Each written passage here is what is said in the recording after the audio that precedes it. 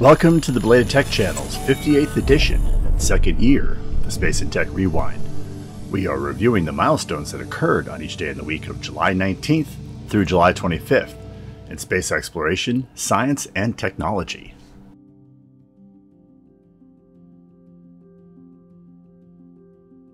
July 19th, 1843. The world's first all-metal liner, powered by a screw propeller, the SS Great Britain, was launched from Bristol, England on this date. With a 322-foot overall length, it was the biggest ship of the time. The six-masted 3,270-ton vessel was designed by Isambard Brunel. It became the world's first iron-hulled steamship to cross the Atlantic in 1845. Its crew of 130 included 30 stewards for the 360-seat dining room. As a luxury liner, it carried passengers to New York and Melbourne.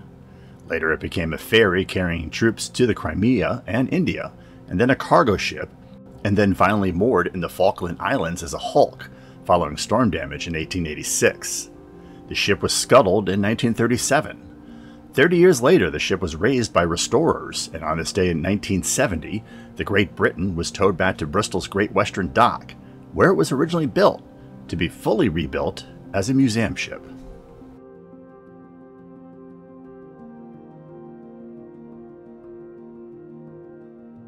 July 20th, 1995. Iventure Place, the original home of the U.S. National Inventors Hall of Fame, is dedicated in Akron, Ohio on this date. The National Inventors Hall of Fame itself was established in 1973 by the U.S. Patent and Trademark Office and what is now the National Council of Intellectual Property Law Associations. The Board of Trustees of the Hall had decided in 1987 to relocate from its temporary location at the U.S. Patent and Trademark Office building near Reagan National Airport to Akron. From the beginning, the Iventure Place was intended to be more than a science and technology museum and library. It was designed to double as an inventor's workshop and a national resource center for creativity. Designed by an architect from New York City, James Stewart Polshek, it was a stainless steel building shaped like a curving row of white sails with 5 tiers of exhibits. But attendance did not meet the expectations, and the museum never made a profit. In 2008, the hall moved to Alexandria, Virginia. Its Akron facility was converted to a specialty school for students in grades between 5th and 8th. It is now the National Inventors Hall of Fame STEM Middle School, a middle school for the Akron Public School District.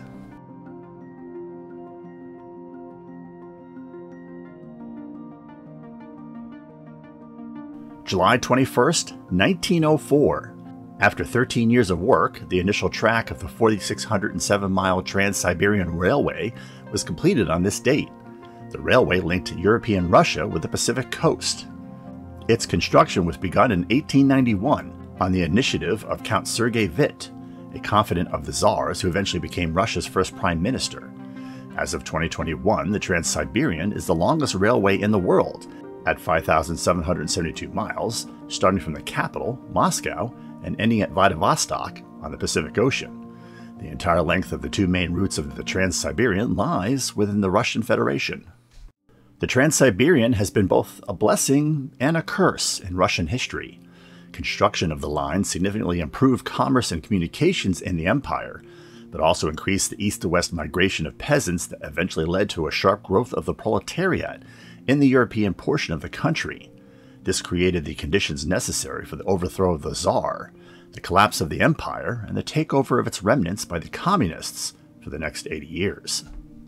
The initial single track of the Trans-Siberian limited the empire's response to the 1904-1905 Russo-Japanese War, leading to Russia's defeat, and the domestic strategic importance of the line lengthened the Russian Civil War of 1918 to 1923, giving the White Army a significant advantage over the Red Army in logistics and mobility, until the counter-revolutionaries' eventual disintegration in the face of unpopularity among Russian citizens.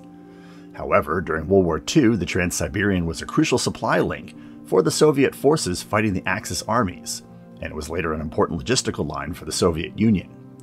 In the 21st century, the Trans-Siberian continues its role as an important domestic artery, and is a cargo transshipment option for Japan, Korea, and China.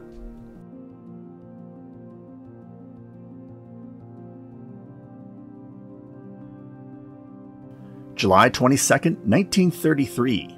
Pioneering aviator Wiley Post successfully completed the first solo circumnavigation of the Northern Hemisphere by a single-engine monoplane on this date. Post won initial fame by previously flying a similar route in 1931 with navigator Harold Gatty in 8 days and 16 hours. His solo flight in 1933 beat his previous mark with a trip time of 7 days and 19 hours. The flight included 11 stops for fuel, supplies, and various repairs, and began and ended at Floyd Bennett Field in Brooklyn, New York. Bennett Field no longer hosts manned fixed-wing aircraft, but is a New York Police Department helicopter base. Post was tragically killed with popular actor and newspaper columnist Will Rogers in an airplane crash near Point Barrow, Alaska in 1935. The Lockheed Orion he was flying had been modified to give it more range, but also made it excessively nose-heavy. Lockheed had pointedly warned against making Post's upgrades, but the experienced flyer waved off their concerns. Sure enough, mid-trip during its inaugural flight, the engine failed during a takeoff, and Lockheed's worst fears were realized. The sudden loss of thrust had the plane flip end on end, and both Post and Rogers died instantly.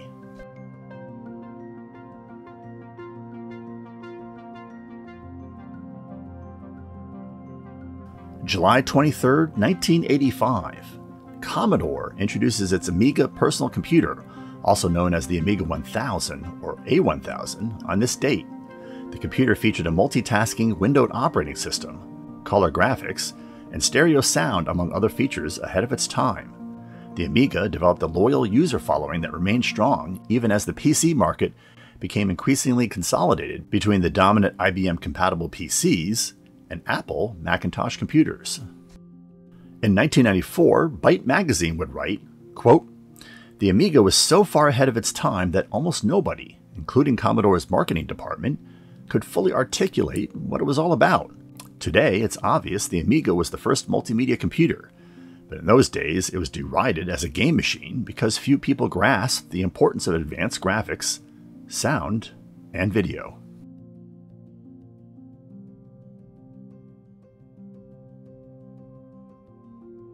July 24, 1950.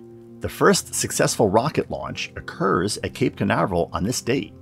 The rocket, Bumper 8, was a captured German V-2 modified with a U.S. Army Corporal second stage. This part of Florida would later host the Kennedy Space Center and the Cape Canaveral Space Force Station. Cape Canaveral's location in the southeast is an ideal site for rocket launches in the United States. By launching eastward, rockets are able to take advantage of the linear velocity of the Earth's rotation. This velocity is greatest towards the equator, making the southern United States preferable. And by launching towards the ocean, away from populated areas, safety downrange from the launch is maximized in case of problems. It is this same logic that dictated SpaceX's selection of Boca Chica, Texas, for its Starship development site and future launch complex. We've covered all of SpaceX's launch facilities and facility locations in episode 26.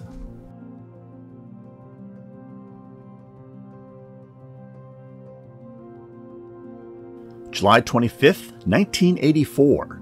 Soviet cosmonaut Svetlana Savitskaya began her second trip into space on this date, during which she became the first woman to perform a spacewalk. Savitskaya carried out over 3 hours of experiments outside the orbiting space station, Salyut 7.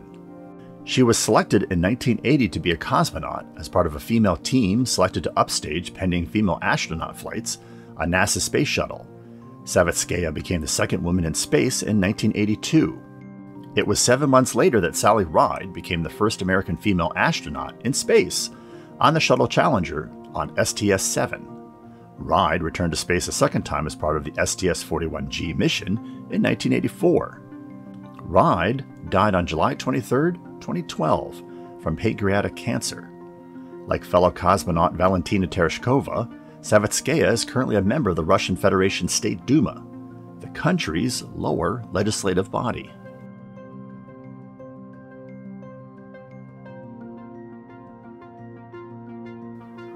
Before we get to the current event of the week, we wanted to see if you enjoyed this 58th episode of Belated Tech's The Space and Tech Rewind. If so, click that like button. Did you agree with our choices, or are there other events that were better? Go ahead and share with us by dropping a comment below. And if you have suggestions for an event in the future, we'll take those too. We'll credit events we pick for future videos to those viewers that post them. We hope you have been enjoying our content. Have we earned your subscription to our channel? If yes, and you have not yet taken the opportunity as of yet to subscribe, please take a moment to do so now, and click the bell notification icon so you don't miss upcoming videos. We want to continue delivering great content to you. You can always unsubscribe, and subscribing is free. On June 29, 2021, Bharti Global invested an extra $500 million to take the largest stake in broadband satellite internet provider OneWeb. In April, French satellite operator Eutelsat had paid $550 million for what would have given it a 24% stake in OneWeb. However, Bharti had a call option to increase its holding, which it exercised.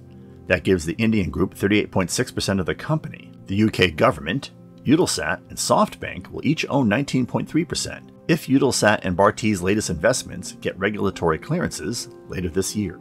Bharti's investment means OneWeb has secured the $2.4 billion it needs for deploying 648 satellites by 2022, providing connectivity to enterprise, government, maritime, and aviation customers. The company recently expanded its satellite network as it prepares to start partial services this year to the United Kingdom, Alaska, Northern Europe, Greenland, Iceland, the Arctic Seas, and Canada. We have covered OneWeb previously in Episode 27, Episode 36, and Milestones 76.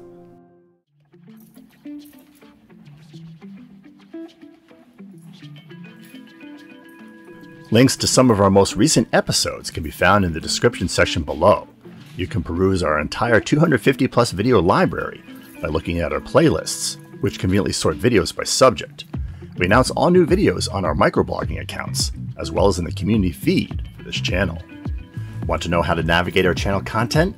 We refer to retrotech and innovation documentary segments as episodes. Coverage of current events in space exploration, science, and technology are labeled as shorts. Space and tech history are documented in an anthology called Milestones, and gameplay recordings can be discovered on the BELATED Tech Gaming channel in videos called walkthroughs and side missions. Stay connected by occasionally checking our Instagram feed and Minds page, where we post content from our upcoming episodes and from episodes past that you may have missed, and where we cover current news and events related to channel content. Thanks for watching.